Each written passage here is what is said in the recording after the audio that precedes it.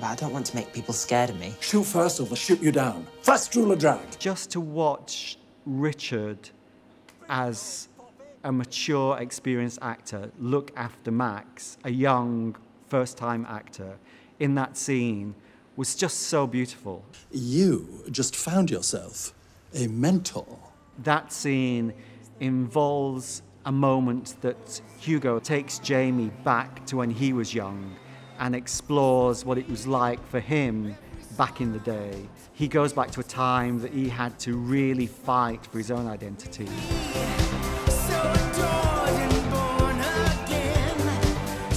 And it's incredibly moving for myself, who was back there in the day, to watch a 16-year-old learn about that time.